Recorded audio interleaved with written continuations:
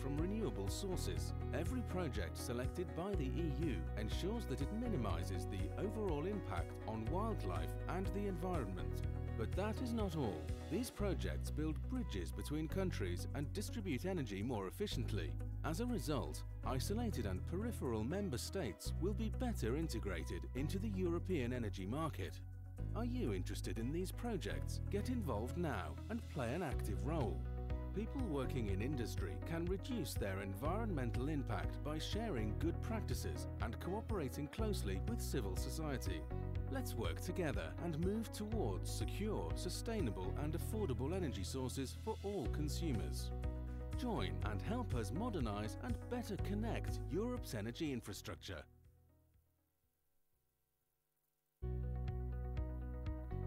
Projects of common interest are major infrastructure facilities that connect energy networks across Europe, ensuring that secure, clean and affordable energy reaches all citizens. They will make it possible to complete the European internal energy market and meet the EU's objective of secure, sustainable and affordable energy. New infrastructure means new electricity lines, gas pipelines, high-voltage electric systems and much more. PCI's, projects of common interest, help energy travel more efficiently over land, underground or underwater, increasing energy exchange across countries and regions. These exchanges allow energy providers to compete with one another, offering consumers the best price. The projects of common interest boost the use of energy from renewable sources. Every project selected by the EU ensures that it minimises the overall impact on wildlife and the environment.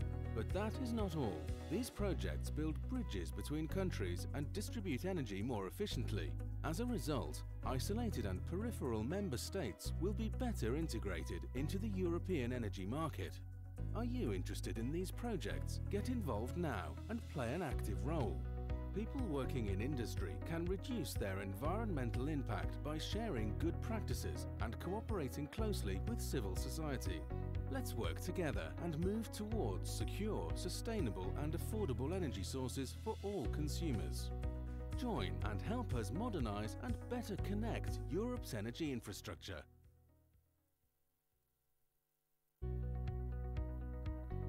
Projects of common interest are major infrastructure facilities that connect energy networks across Europe, ensuring that secure, clean and affordable energy reaches all citizens. They will make it possible to complete the European internal energy market and meet the EU's objective of secure, sustainable and affordable energy. New infrastructure means new electricity lines, gas pipelines, high-voltage electric systems and much more. PCI's, projects of common interest, help energy travel more efficiently over land, underground or underwater, increasing energy exchange across countries and regions. These exchanges allow energy providers to compete with one another, offering consumers the best price.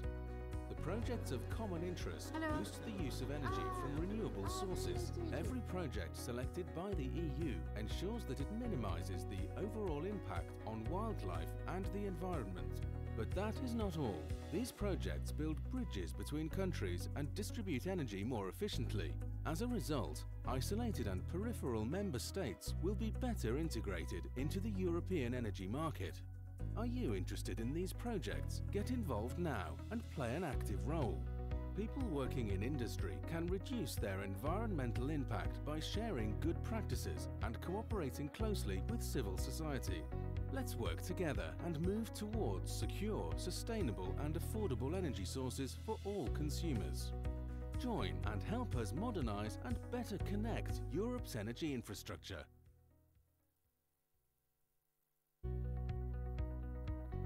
Projects of common interest are major infrastructure facilities that connect energy networks across Europe, ensuring that secure, clean and affordable energy reaches all citizens.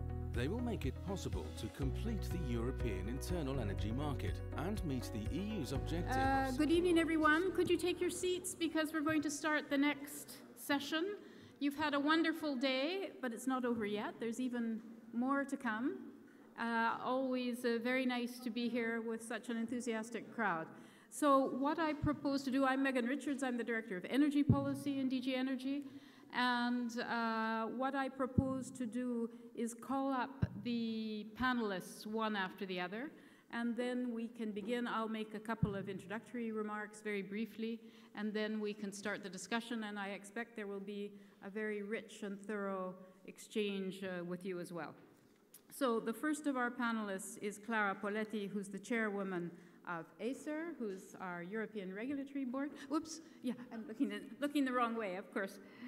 So welcome, please come and have a seat and give her a round of applause. So. And the next is Eva Pagan, who's Director General for Transmission, Red Eléctrica de España. Welcome.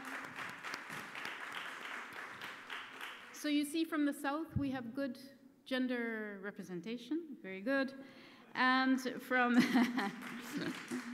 Vincent Touvenin, who's the Director of European Affairs, Réseau de Transport d'Électricité. Please come and have a seat. Then Waldemar Lagoda, who's Deputy Director Energy, Ministry of Energy in Poland. I haven't had a chance to say hello. Please come and have a seat. And it is, oh my goodness. I'll probably say it wrong. It's got a lot of little marks to tell me how to pronounce it, but I'm not good. Seychelles, will you say it? Seychelles. Anyway, you can read it in your welcome. Very nice to see you. Edis is the Director of Energy and Infrastructure at the Ministry of Economics in Latvia. And then we have Janos Uiga, who's an expert in the Ministry of Economic Affairs and Communications Estonia. Welcome. Thank you for coming. And Thomas Sipos, Head of Regulatory Affairs at Acon Smart Grids. Welcome. Please have a seat. So I'm very pleased to be here today to moderate this discussion, focusing on the success stories of our trans-European energy infrastructure and, of course, the PCI label in particular. We have a very distinguished panel today. All of these participants have shown a great proof of solidarity and cooperation and have contributed in one way or another to making these projects of common interest a great success. And I understand, I haven't had a chance yet, but I understand you can go and have a look at some of these wonderful examples in the PCI garden, so I encourage you to do that if you haven't done it already. You've heard it already a number of times today, and I'm sure you will hear it again this evening, that our grid is facing pressures of the fast-paced energy transition. The energy transformation is here, it's coming, and the PCIs can make this particularly happen. What we want to do, of course, in the electricity sector is integrate renewables even faster and better, and that's why our new market design legislation helps to push this forward, as well as introducing even more consumer protection and consumer participation in the electric grids. And of course, gas will still have a very important role, at least over the short term, for offsetting the variability of renewables and of course for replacing coal. So we still see the need for these changes and going forward to push forward the energy transition. So this transformation is making implementation of the key PCIs all the more important, and it's urgent to take full advantage of the increasing amount of renewable generation being fed into the system. You've heard probably about the proposal to have new renewable PCIs as well. We want to, of course, reduce the vulnerabilities of certain regions and increase their security of supply being the number one aspect of the energy union. The first of the many principles, the 5 principles of the energy union. And the other aspect that these PCIs can do is, of course, tap into the potential of digitalization and low-carbon technologies to revamp traditional grids. And here we see a lot of potential with the smart grid PCIs and, of course, the CCS PCIs as well. And we think that in the context of the long-term strategy for greenhouse gas emissions, which I'm sure many of you have seen, you will have seen that the role of CCS will probably be important in the future to offset the very last bits of reduction of carbon in the system. So cross-border infrastructure projects are inherently complex. You know that very well. We've put in place a policy that addresses this complexity, but also creates a stable and predictive framework for promoters, regulators, authorities, and civil society to interact in an orderly manner. And the projects with the PCI label enjoy enhanced regulatory and political support, and of course streamlined procedures throughout their implementation. So apart from this stable legislative support, the Commission also has put in place high-level groups to discuss key regional projects and enhance the strategic steering at all levels, technical, operational, and political. And I want to add as well that we have additional special regional cooperation on PCIs and pushing for the participation also in cross-border, beyond European border actions, because this is another important element of our security of supply policy, but also making sure our internal energy market works even better and even more effectively. So, what is the key to success? We know that some projects have it, some are not as successful as others. What I would like to see from you is what you think are the real key elements to making a PCI work well. How can we turn all our projects into great successes, ensure that the Energy Union becomes even more successful in the future? And we have, of course, here representatives of the Biscay Bay interconnector between Spain and France, which was, once it will be completed by 2025, it will double the interconnection capacity and integrate the entire Iberian Peninsula into the internal electricity market, so a very important element for the internal energy market and, of course, for security of supply.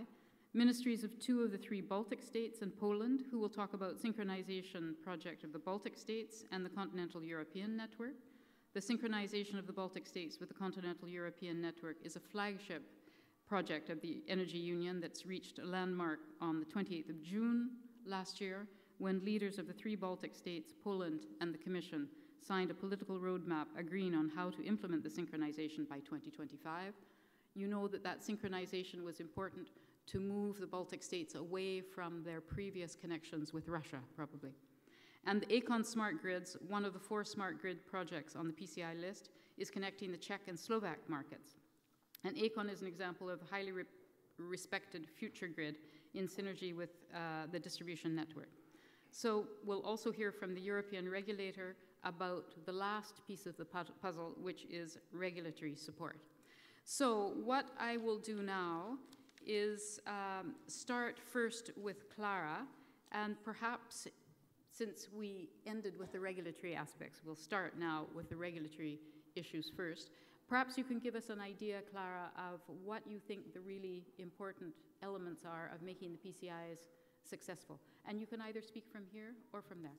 And that will give me a chance to find my watch. Thank you. It's a real pleasure to be here. The session is about successful stories on cross-border cooperation. I might say that ACER per se is a successful story of cooperation. So this is a very good starting point. Cooperation must be grounded on specific tools and mechanisms.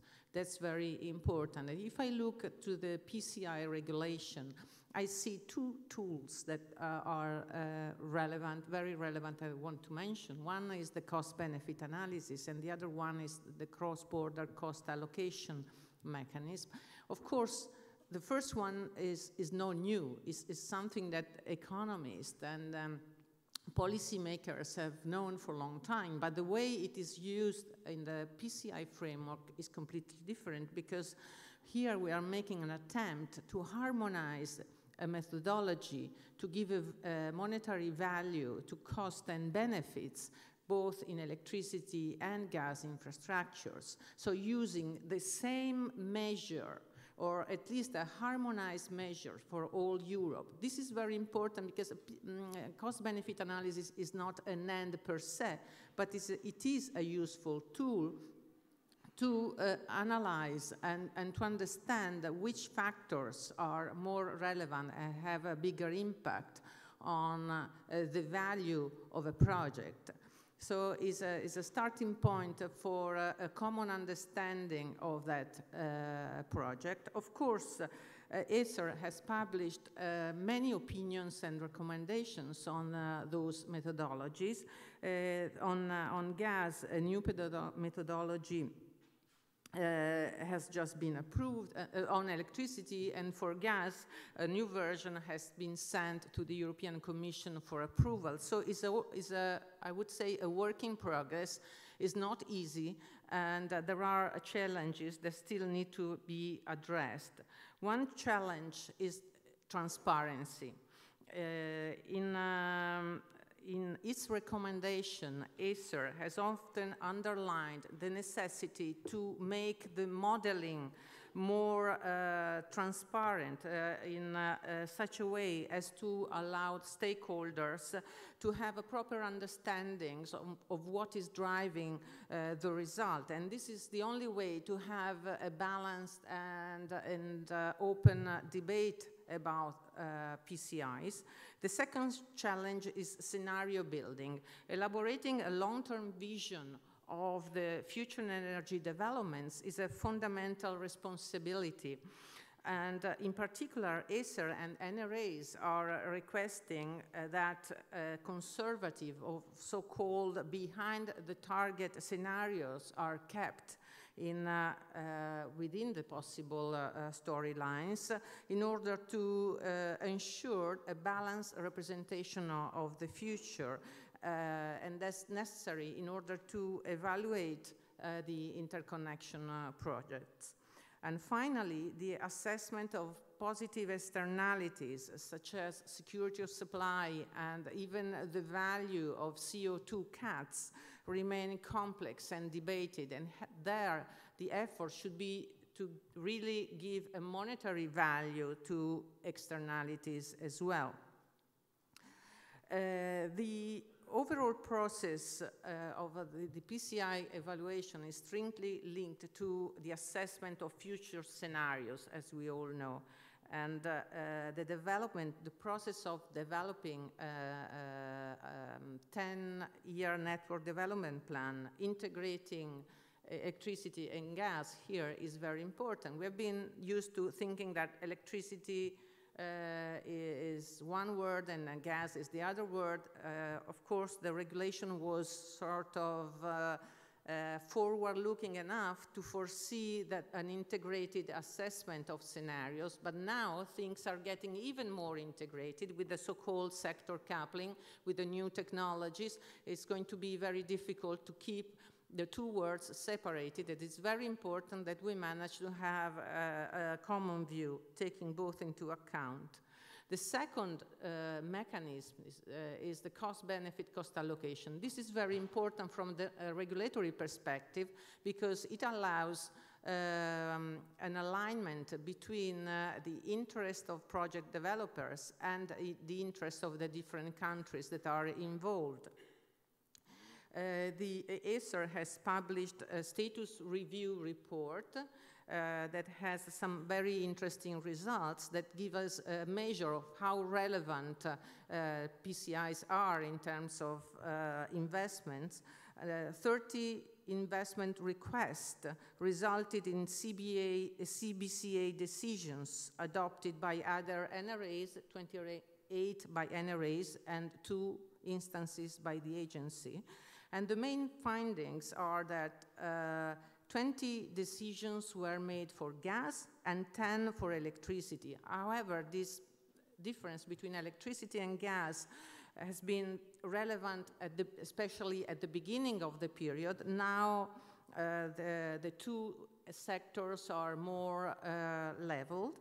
And 14 decisions were taken in 2014 alone, and now we are at the point where we have a relatively steady stream, or 4 to 6 decisions per year. 12 decisions were adopted for PCIs belonging to the Baltic Energy Market Interconnection Plan, electricity and gas priority corridors. 70% of the decisions are PCI located in only one country, when we talk about cross-border, while 30% were for interconnectors. Overall, the investment cost for the project exceeded the 12 billions, more on the gas side than in the electricity side. Let me just close with a final remark and look at the future. The projects of common interest are intended to reflect the European energy policy priorities.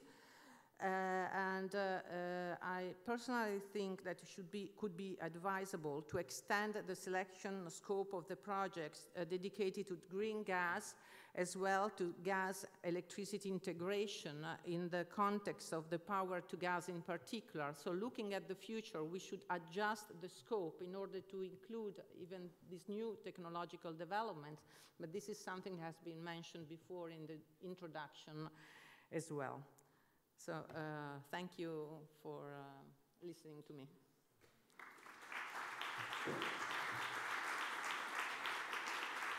Thank you very much, Clara. Of course, the governance regulation has introduced, of course, these new national integrated climate and energy plans as well. And so the development of PCIs in that context will also be interesting as well, I think. Good. So that's the view from the regulator. Eva, can I ask you to come up and speak as well?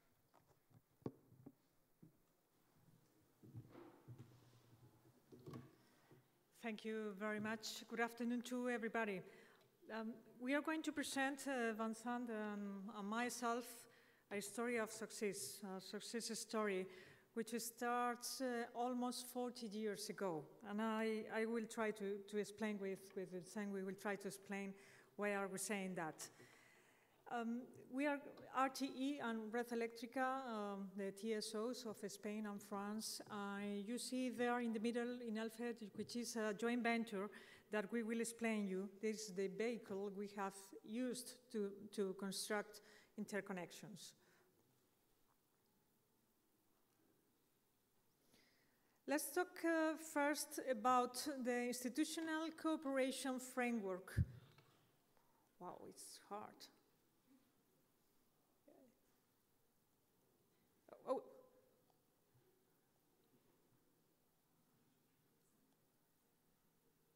Everybody can tell me where is the... Okay, that's one, this way. Okay, I was starting to say how were the Spain-France interconnection? As you can see, we have in the title the long story. Of course, it's a long story. It was 1982 when we started to try with our colleagues in France to construct a new interconnection to go up with this 1.4% of interconnection level that we had with the rest of Europe. During, you see, more than 20 years, it was nearly impossible to advance and to clarify if it was possible to build new interconnections. It was in 2008 where, due to strong opposition, Mr. Monti was nominated as a coordinator that, after a consultation, recommends an exceptional solution for building an interconnection between France and Spain. This exceptional solution was to build an underground line through the Pyrenees in HVDC, which is the project Santa Llogaia Baixes that now is in service. In 2008, it was also the intergovernmental between France and Spain agreement of Zaragoza confirms what Mr. Monti was proposing. And we started to think that it was possible to build a new interconnection between France and Spain. It was in 2011 that the European funding in support for the project with a loan agreement of 350 million and European grant of 225 million. During the next years, we were working hard for joint interconnection, and it was In 2015, that we had the Madrid Declaration.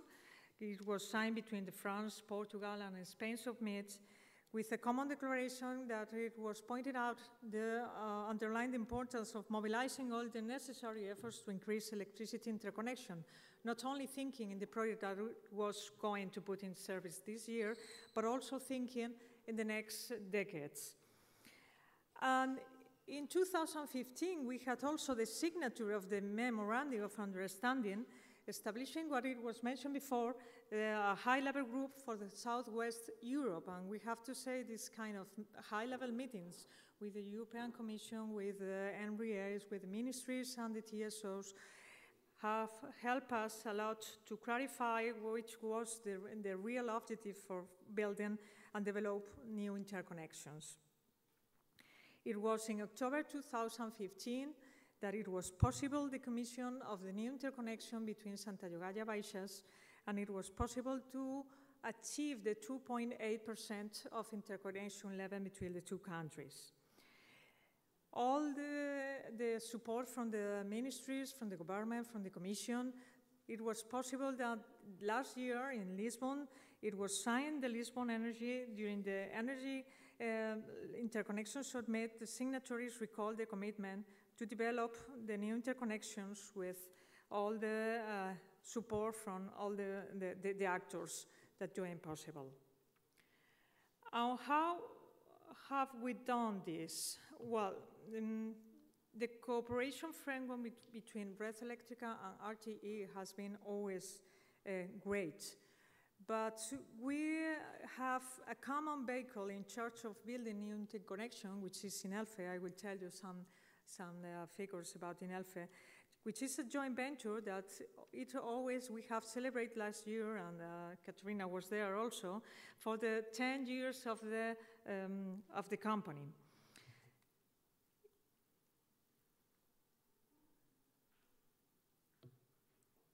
Inelfe was created in October 2008 as a joint venture, a French company with a mix and an equal RTE and REE teams in charge of building new interconnections.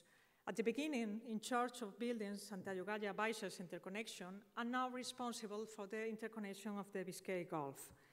As you can see there, the choice of incorporated joint venture, we have to tell you that it has been perfect because it's a formal commitment from the project promoters, it's auditability and a transparent decision-making process, and the visibility and concrete expression of the TSO cooperations.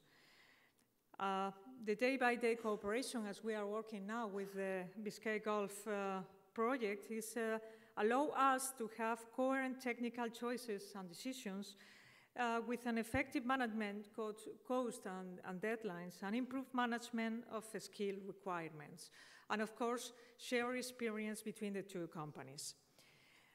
The story is in Elfe. I think the best way to explain it is through the examples of the project that Vincent will explain.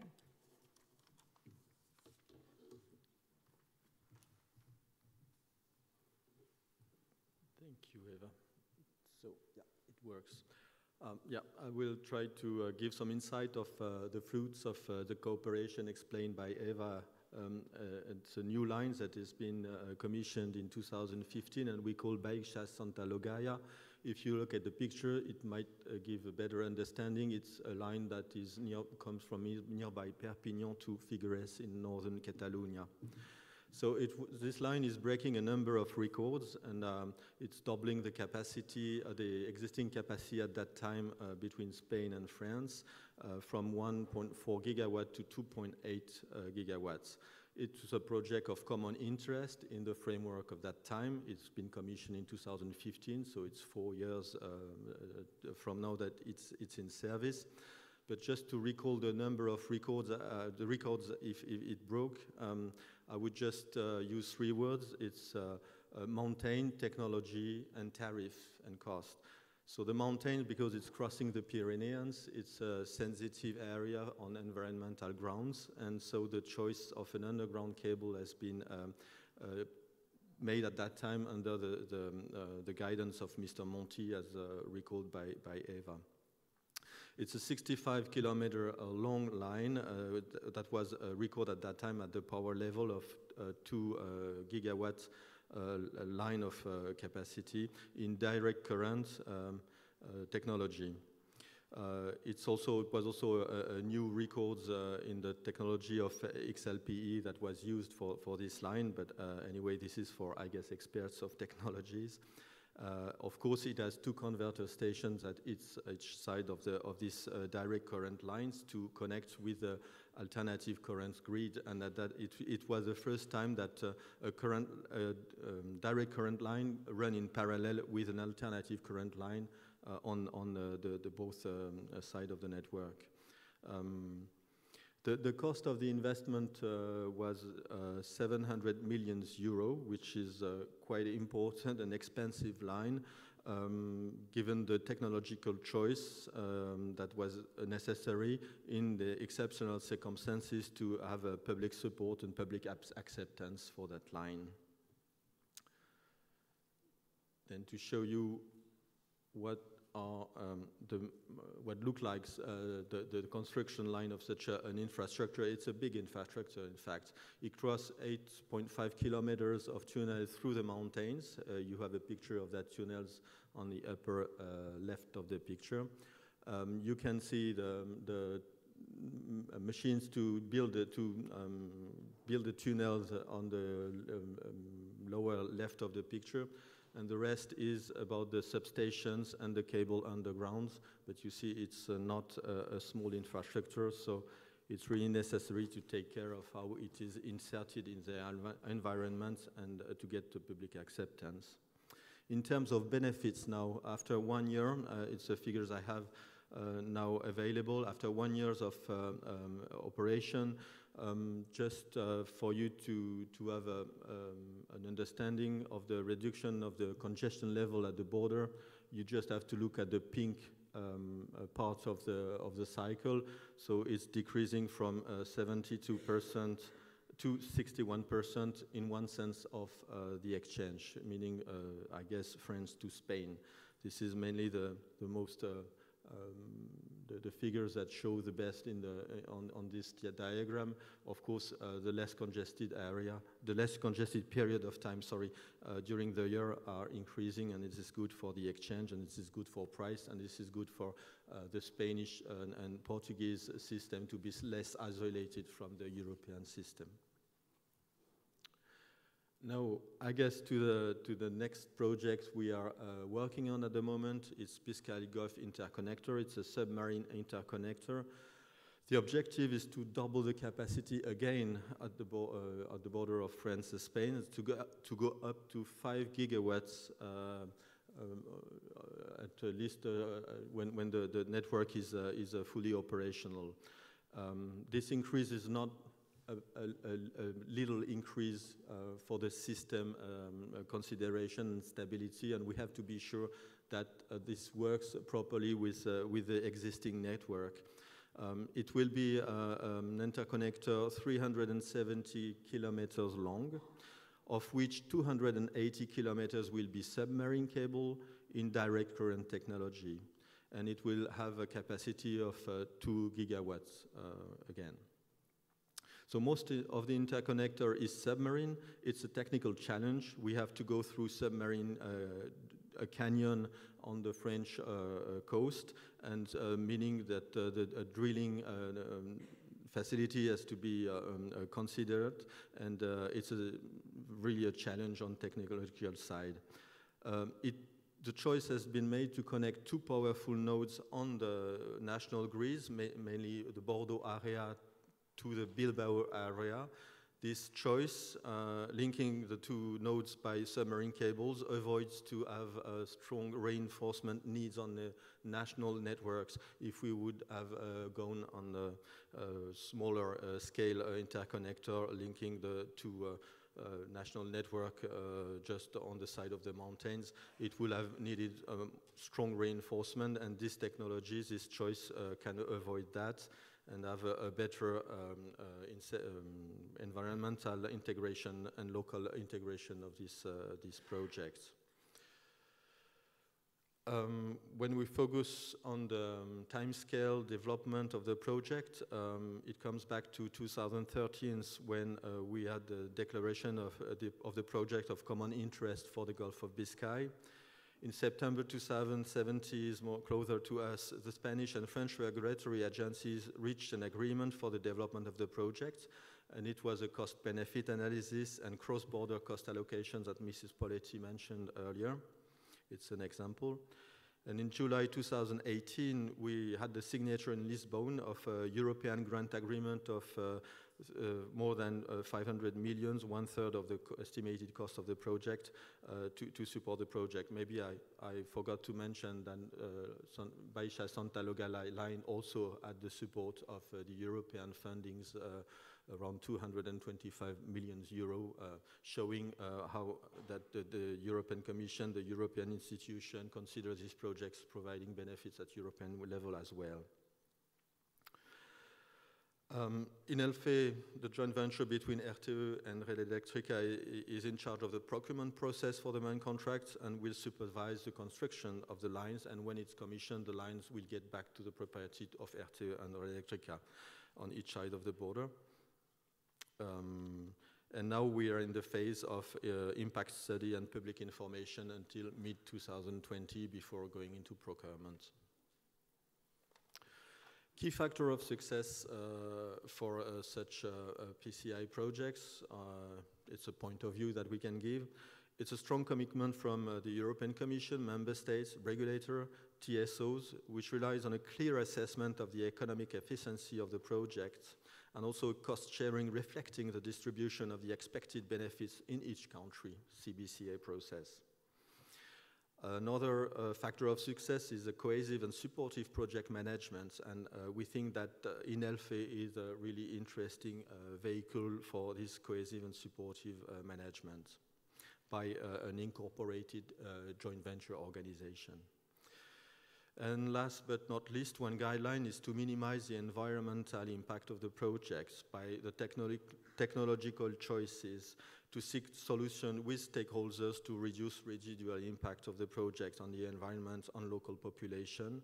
And we need continuous exchanges with local stakeholders. I get back to the Marine Declaration this morning. I guess it's one of the messages we get from that. It's also that we need a full alignment of the project promoters on both sides of the border, because local population are looking to what happens to the other part of the border. So we need to be very aligned as project promoters. And we need responsiveness during the consultation process and exchange of good practices to show that we try to move in the right direction. So thank you for your attention. So thank you very much, both Eva and Vincent. That was very useful to have your overview and your assessment of what are the criteria for success. I wanted to ask you, but really in one word, to give us an idea of what you think is more important in terms of the governance structure. You mentioned the joint venture, you mentioned day-to-day governance, you mentioned financing from the EIB in one case and European Commission as well. Which of those aspects do you think are the most important? You mentioned also commitment of all the stakeholders and cost sharing, benefit sharing, etc., public acceptance. But of those three aspects, the legal structure, the day-to-day governance, and financing, is there one of those that you think is really primary? If you allow me to begin, and very shortly, to my understanding is to consider that there are different phases in a project. The time lead has to be really clearly defined. When it is time for consultation of the public on environmental stakeholders, when is it time for the regulator to intervene to say if they agree or do not agree to put part of the project cost or the full project cost in the tariffs, because it's going through to the tariffs, so it's supported then by the consumers at the end of the day. And when it is time to manage the project by both companies, and it's really a question of management, procurement process, have the same choices must be aligned, and then the construction phase before commissioning. And not to forget, at the end of the day, we have to insert the project in the system, and it has to work and to provide the capacity and to be used the way it is forecasted to be used. Yeah, I think I completely agree with Vincent. This kind of project, they are such a big complex from the point of financial, political, technical. We have Vincent mentioned before that there are some technical things that we have to deal with, and the coordination, depending on the phase, is necessary to be aligned. So that close coordination, as you mentioned, is really important. Good, thank you very much.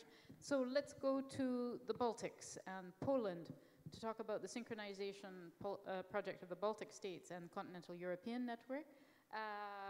Valdemar, can I ask you to start off? Please, you can speak either from here or from the podium.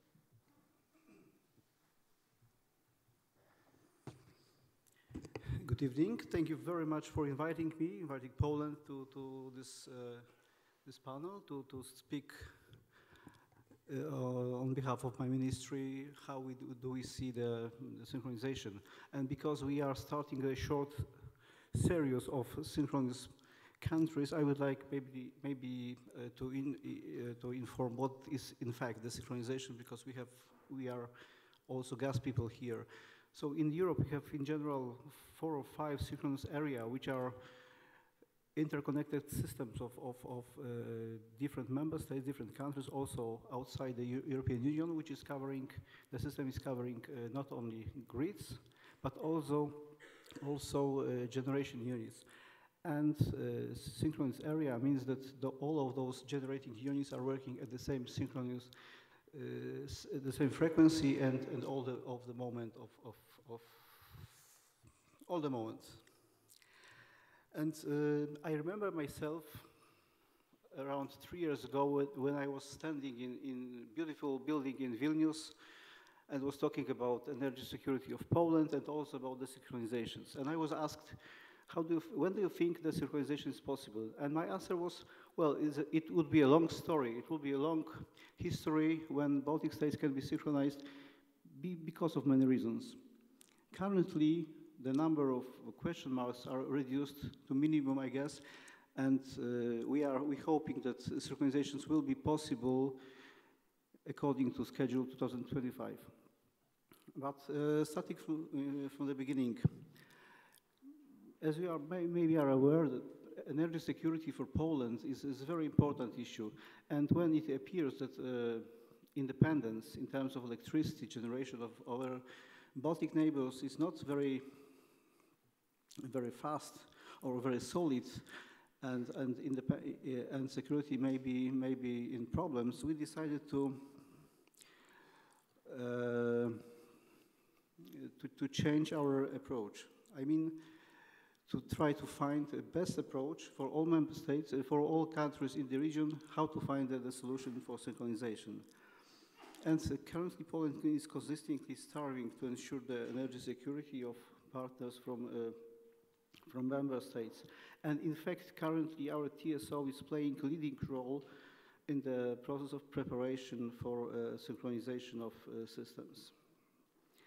And this readiness for synchronization, we see it's a visual sign of our regional solidarity that goes hand in hand with striving for energy security. Solidarity was mentioned several times today, so this is our example of how solidarity can work in the region. We hope that all infrastructure projects which are necessary for synchronization of Baltic states will obtain the status of PCI projects. Fortunately, we have now on the list number 3 of PCI's general project related to synchronizations. Several of them are still missing, and our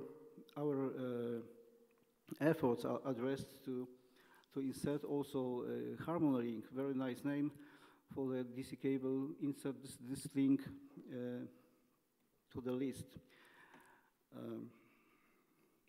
Our TSOs, I mean Polish TSO PSC and Leadrit from Lithuania signed a declaration on 21st of December.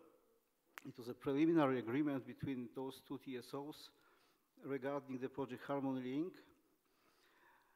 And it is a significant step towards the implementation of synchronization. The question of today's panel is what is a success? How the PCI projects can be finally realized? From our opinion, the success of bilateral and multilateral cooperation is in infrastructure projects, especially in as complex as synchronization, is conditioned by the openness, goodwill of all partners.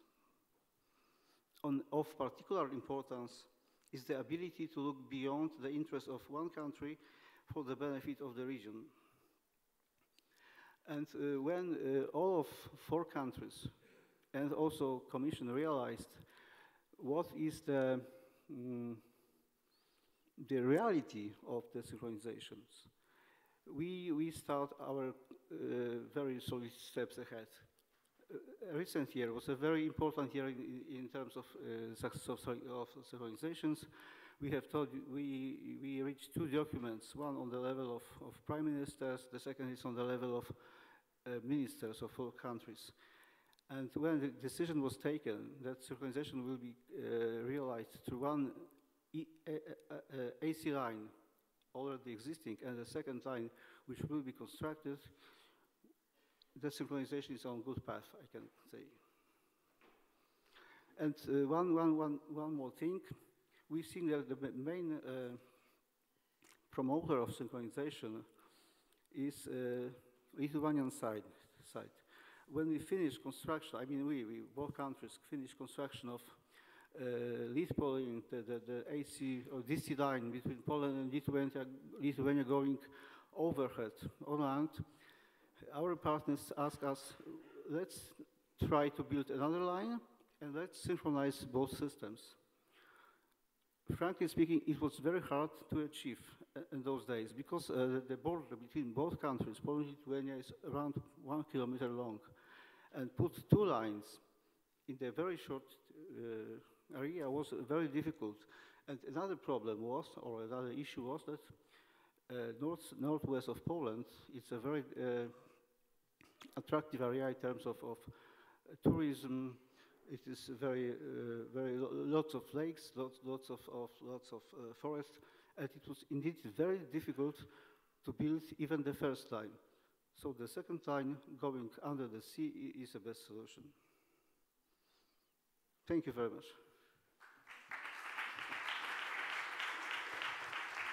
Thank you very much.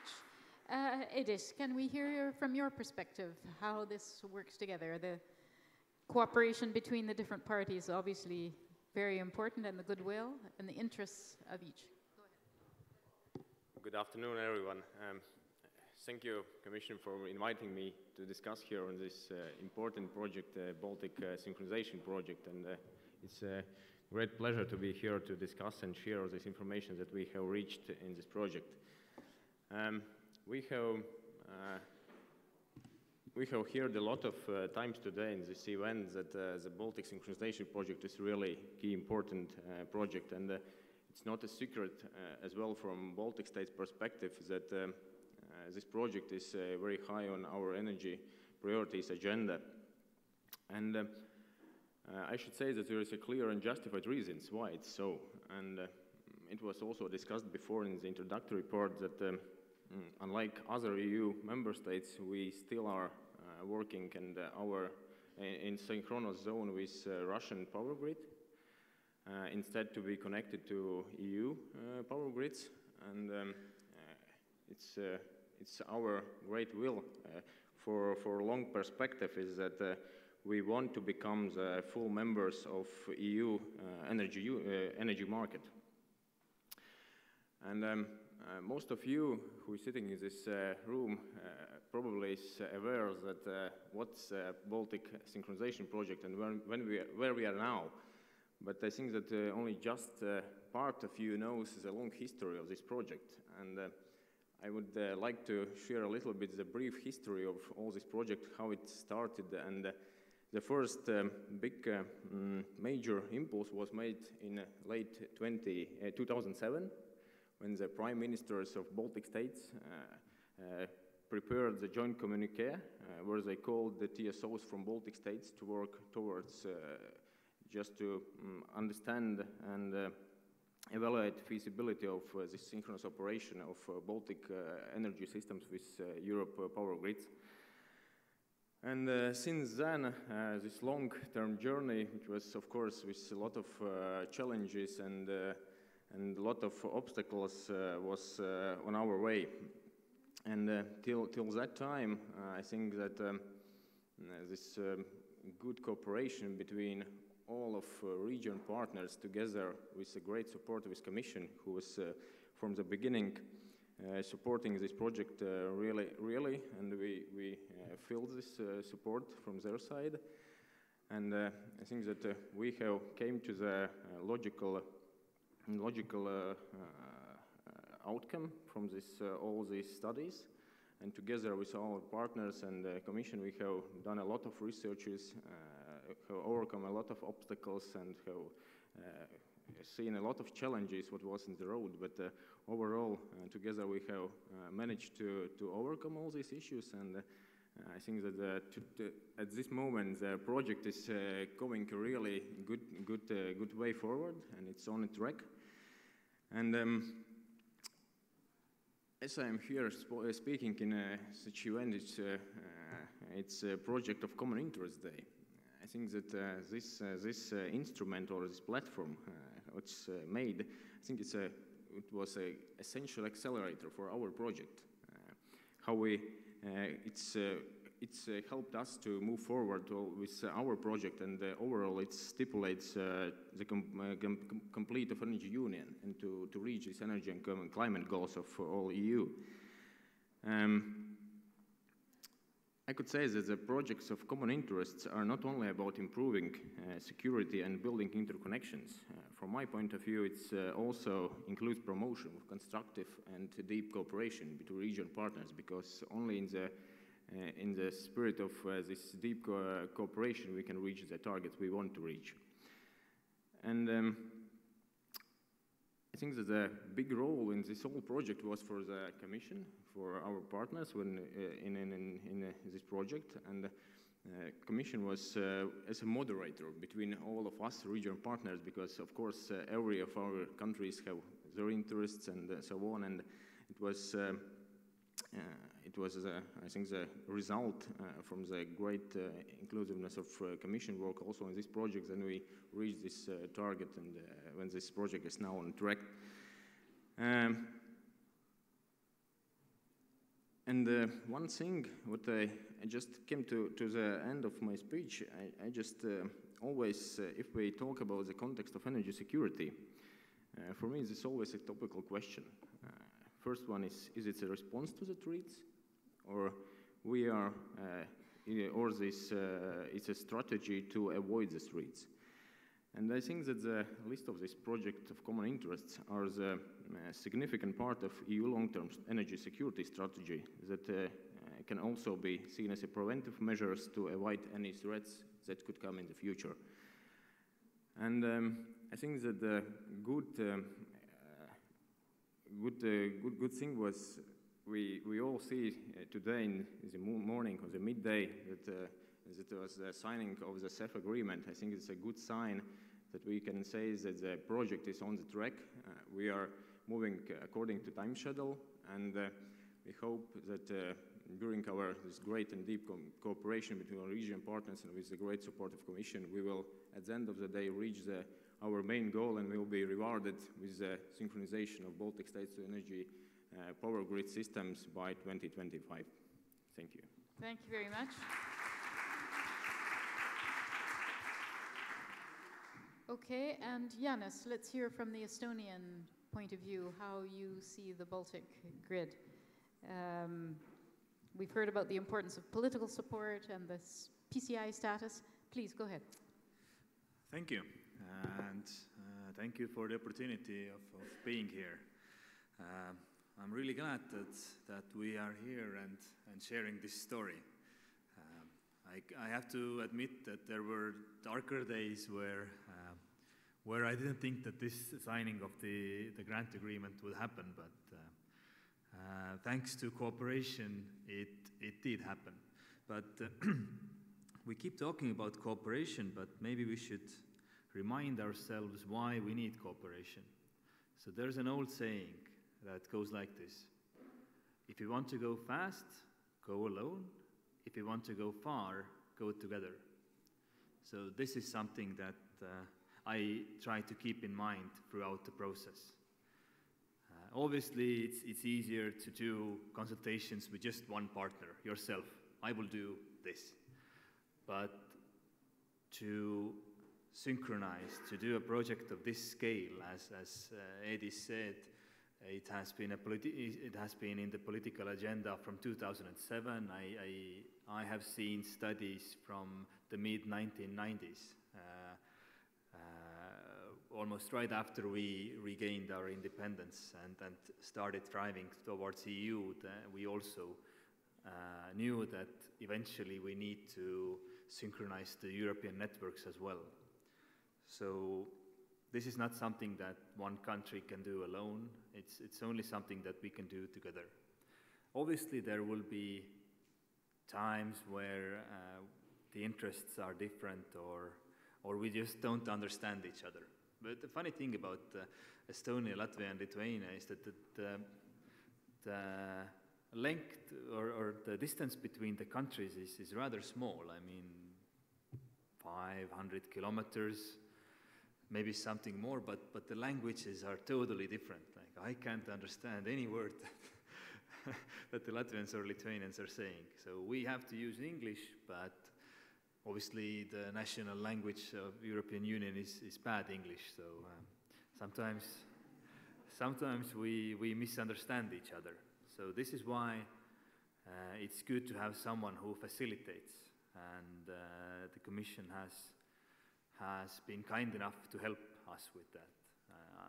I mean, they are already providing us the money, so having this assistance and understanding from their side is a well-appreciated bonus.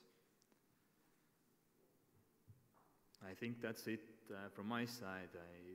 To go into the history of the project it goes way too long. But yeah, if you want to take something home from this presentation, it's that if you want to go fast, go alone. But if you want to go far, go together. Thank you.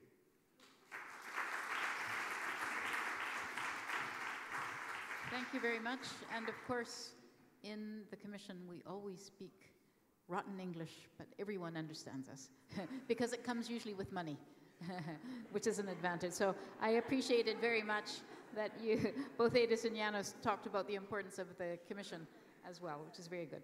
So our last speaker this evening is Thomas, who is from Econ Smart Grids, and this is a very interesting project as well, integrating the Czech and Slovak markets, but also bringing these modern digital tools to the front. So please go ahead.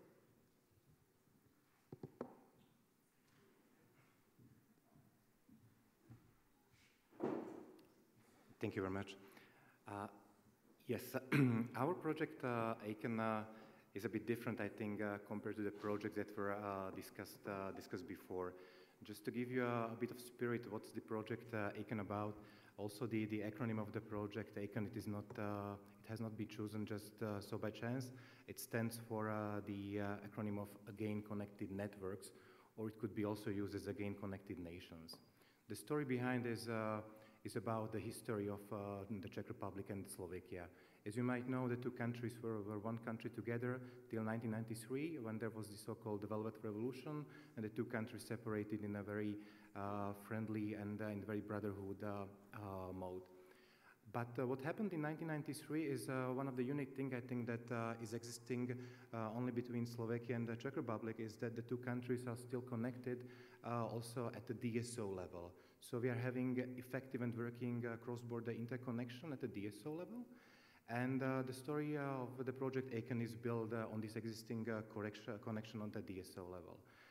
One thing also compared to the size of the other project is the interesting thing that, as from my understanding, and please correct me if I'm wrong, but the total electricity consumption of the two countries is presenting something roughly 3% of the European Union.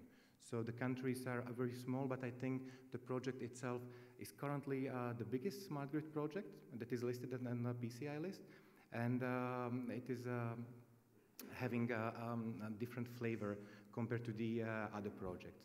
What are the learnings? I think that all the PCI project promoters have done the same route. I think we did the same process of application to become a PCI, to work as a PCI, to apply for a grant, and now we are entering the realization phase.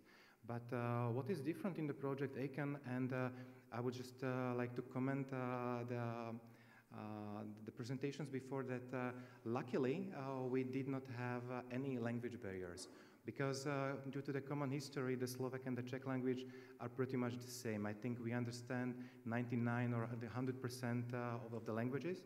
So the discussions of the project team were very effective. We were talking in Slovak, the Czech colleagues were talking in Czech, and the application was written in English. So it was it was a very funny story, but what I underline, and it was also said that it is very important to create a common dictionary, so-called dictionary for the project, because I agree with the common language of the European Union, the bad English, and I think all the technicians, the lawyers, the economists, they are using their own English or own terms, and it was very, very important to know what we are meaning when we are speaking about substations, about transformation stations, what is the meaning of our words we are saying in Slovak and the Czech colleagues are saying in Czechs. But foremost, I think, and it's one of the important content of a successful, if I may say so, successful PCI project is, yes, to have a political support from the member state is a crucial one. To have an understanding from the regulator is a crucial one. To have an active and effective communication towards the European institutions is definitely necessary. But please allow me to say that I think that it's more important to have a dedicated internal team within the companies that will promote and push the project forward. Because without having the dedicated team, and in our case, it was kind of a pro bono activity of all the technicians and all the lawyers who worked on this project, because it was something new that our companies were not facing before. And one big learning is also I would mark it as the courage or the courage to ask questions. Because we could have our understanding on the Slovak side, the Czech colleagues could have the understanding, but at the end we need to find a common position. And how to find a common position? To ask the European Commission, to ask other successful PCI projects. They could be also projects from different thematic areas, from the TSOs, from gas or electricity, but to share the knowledge and the intelligence that we have gained during this path. As for the project ACAN, the project is, despite of the fact that the companies are very old, because our company was created in 1922, so we are just approaching our 100 years of anniversary, but the project is very young. The project idea itself, it was created in 2016. The project was enlisted in 2017. In 2018, we applied for a grant, and we succeeded. And now we are just in the phase of realization. But I would say that a PCI project as a learning also for the company, an internal learning, is that a PCI project is completely different from a business as usual project that the companies are running. The one big difference from my perspective, in our company I'm acting as the head of the regulatory affairs, so I have quite a good knowledge on the regulatory issues. But one thing that is completely different is the way how you are becoming a PCI, how you are promoting the project. Usually when a company, a distribution company, a national monopoly is willing to build a line or new substation or transformation station, it's just the negotiation between the company and the regulator. In case of a PCI project, you need to take into account also the opinion, also the position of your partner companies. You need to enter the process of application to become a PCI. It's not given by definition that you will become a PCI once you apply to be a PCI. Then once you enter this, I would say it as a prestigious club of the projects In a man terminology, it's kind of entering the Champions League of the energy project. Is then you need to apply for grant. But there has been so far a lot said about the application for the grant to receive the financial support of the Commission, but I think that there are also other supports that you can see for the administration of the project, the permit granting of the project, that are usually the bottlenecks of the grid project, at least in our region. But I think that you will prove that it's also the situation in your countries. And then the big difference and a big learning for us, a lesson learned for us from this story is that usually, or at least myself, I have never attended in Slovakia kind of an energy projects garden that are happening in Slovakia. So it's also the fact that you need to promote the project, you need to share the intelligence of the project, and you need to invest also into the public consultations. You need to ask the public, you need to promote the projects either on web pages, on some communication materials. This is also something different that the companies, at least in our area, are just learning. And what is going to be the biggest delivery?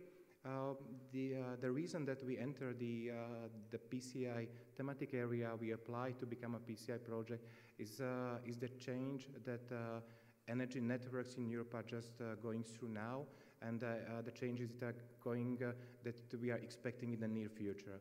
Also, in our region, we are witnessing the increasing share of so-called of the generation from renewable sources, the source of generation that is more often connected to the distribution grid. The new entries are just coming to the market, like aggregators, storages, batteries. The customers are more keen about the consumptions.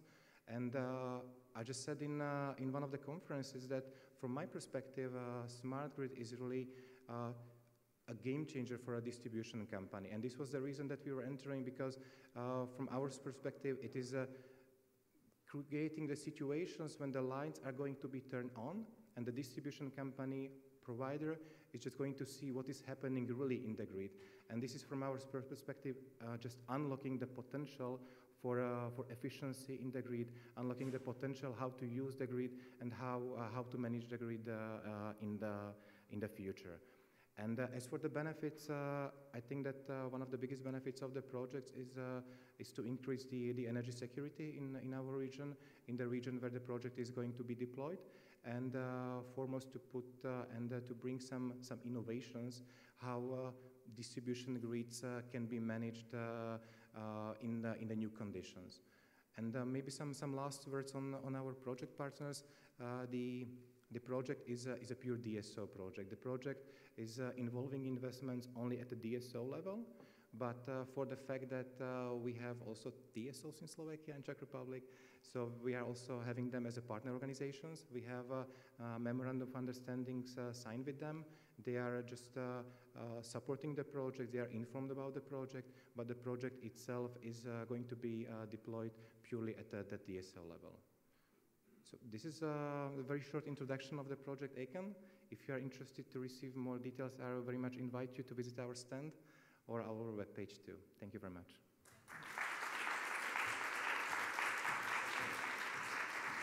Thank you very much. I thought we might have 5 minutes for questions and answers, but where is Katarina? Probably, Okay, for questions and answers. Okay, let's have 5 minutes just for questions and answers if anyone has anything, and I have some ideas for wrapping up. Any questions? They're waiting for their drink. I can't see very well. No? Okay, well, from what I heard from all of you, it seems to me that there are a number of common factors for all of you. One is good cooperation from all the partners, that's clear. You have to trust each other and work together. So the goodwill of all the partners, you all mentioned that. You mentioned also the importance of political support, stakeholders' contributions, that includes environmental and public stakeholders as well, to make sure that the project has their agreement. You all mentioned, or at least most of you, and I'm sure you would have mentioned all this, the importance of the Commission support, political, technical, and the financial aspects, so I recognize that, that's very important. The other element is shared costs and shared benefits, so that there's no perception that one partner is taking advantage of the others. You all mentioned that, I think.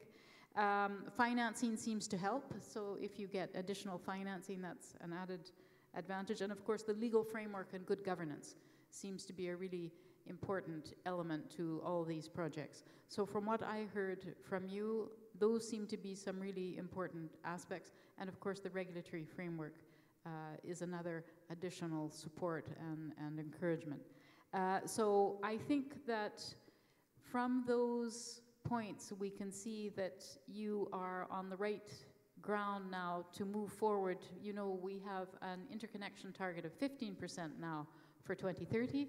So using those good examples from the projects here, this will help all of you in developing your future PCIs and continuing forward in the clean energy transition. So will you join me in thanking very much the panel for their contributions and wishing them the very best in finalizing their projects?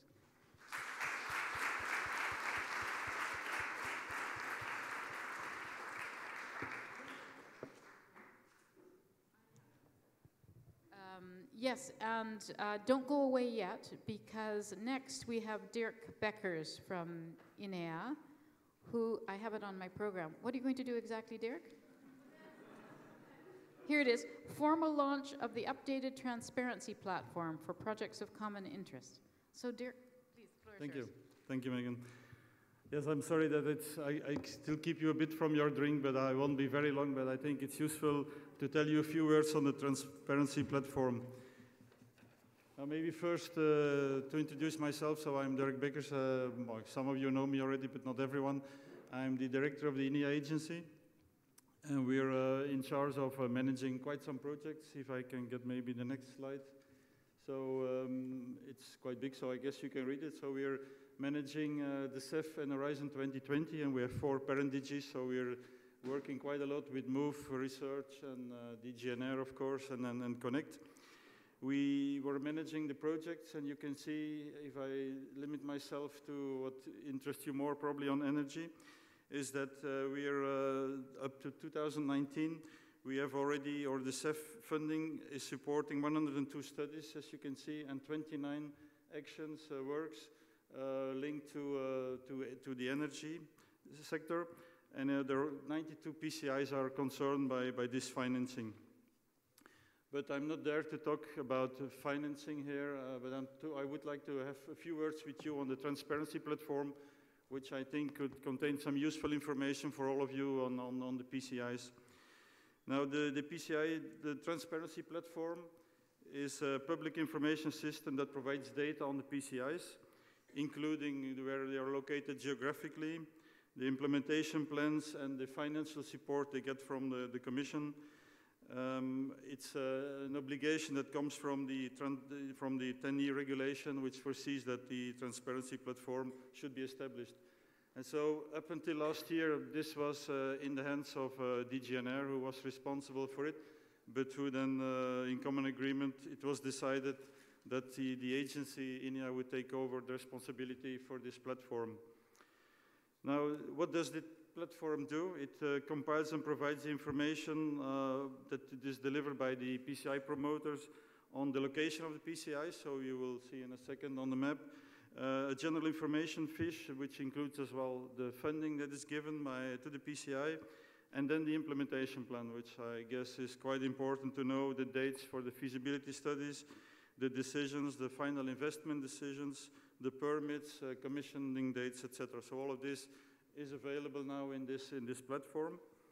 And what we do in the agency is, based on the information we get from the PCI promoters, is to have a consistency check and to look after the quality of the published data. So this, on that basis, I think we can say that the platform is a transparent, updated, and reliable source of information on all of the PCIs, and gives quite some visibility on the development of the infrastructures and the actors involved in the process. Now, on the next slide, please. So, where is the transparency platform? Because one thing is that I tell you what is on it, but I think it's more important that you know where you can find it and what you can do with it. So you can connect yourself to the transparency platform through our website. So if you go on the INEA website, you can access the transparency platform. And this would be the first slide that you get. So this is the general map where you can see all the ongoing infrastructure PCIs of the third list.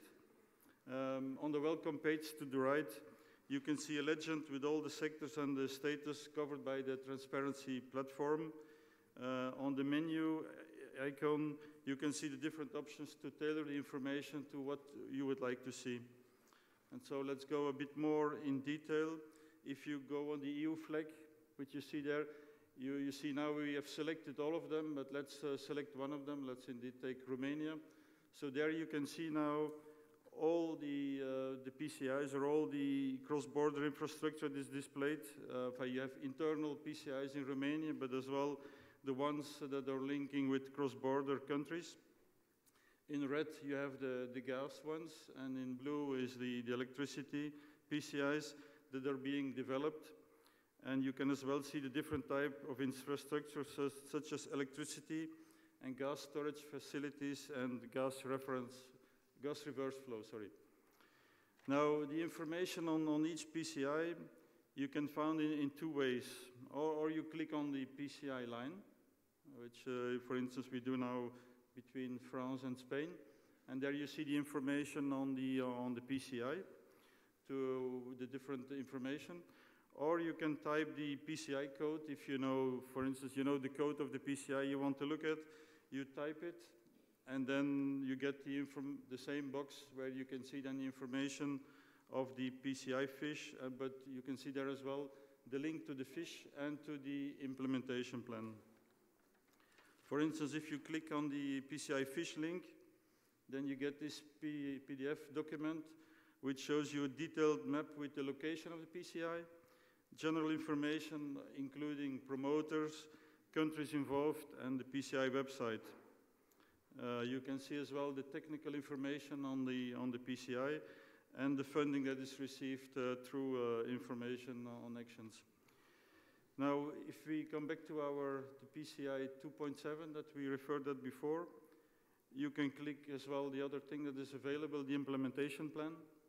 And there you can see 4 boxes or 4 lines, the PDF with the implementation status, the dates of the PCI implementation timeline, and the blocks that I mentioned about studies, final investment decisions, the estimated permitting and constructing and commissioning. So you see you have quite some documents, there's quite some information on each of the PCI is available over there. So in a nutshell, I should say that the transparency platform gives you really quite a lot of information on all of the PCIs and where they are.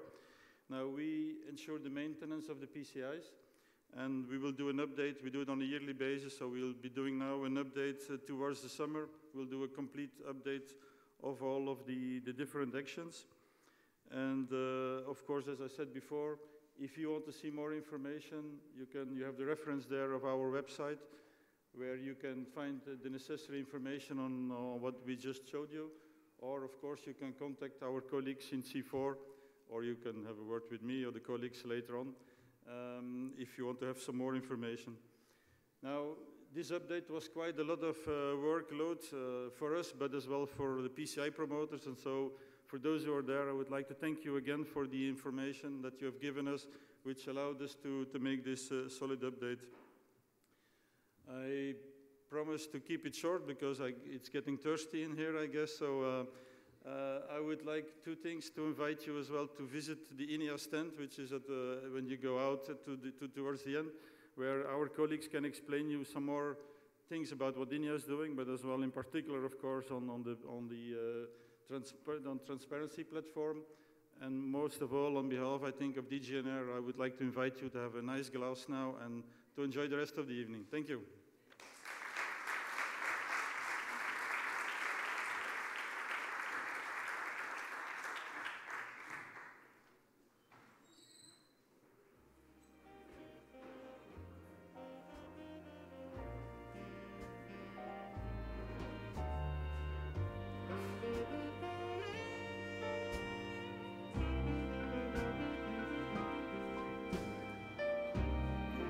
you.